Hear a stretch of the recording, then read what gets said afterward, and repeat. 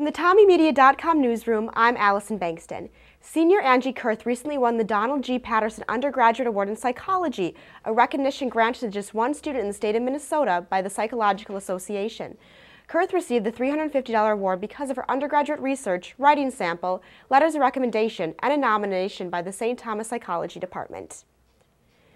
According to psychology professor Tonya Block, its purpose is to encourage and recognize psychology achievements at the undergraduate level. Buzzy British newcomers Bastille will return to town October 19th to headline St. Paul's Roy Wilkins Auditorium. The $35 tickets will go on sale at 11 a.m. Saturday through Ticketmaster.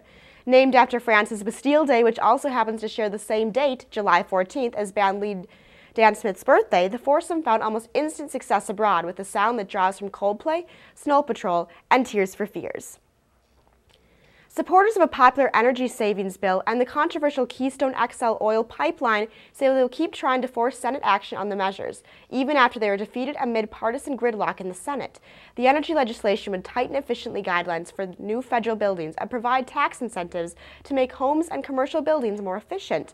The pipeline measure would force a decision by President Barack Obama on the long-delayed project to carry oil from Canada to the United States.